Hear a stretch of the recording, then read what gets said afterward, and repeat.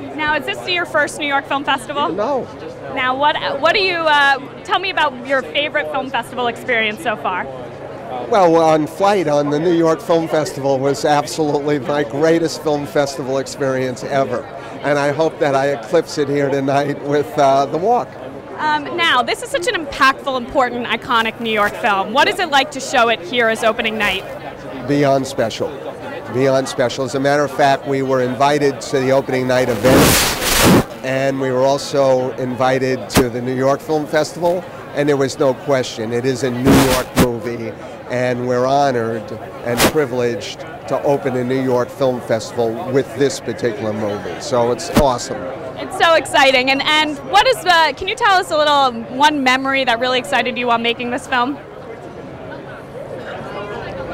Oh, there's so many memories. It's hard to sort of single out one particular memory. The whole experience has been amazing. The whole 10-year journey has been amazing. Unbelievable. And what made you want to make this movie? A compelling story about an unbelievable character who had an impossible dream, and that he was able to realize that against all odds. Improbable. And then also, this is a film that's our aspiration is to leave people with a love letter to the Twin Towers, instead of leaving it with the darker images that everybody carries. Maybe we can return to its majesty and glory.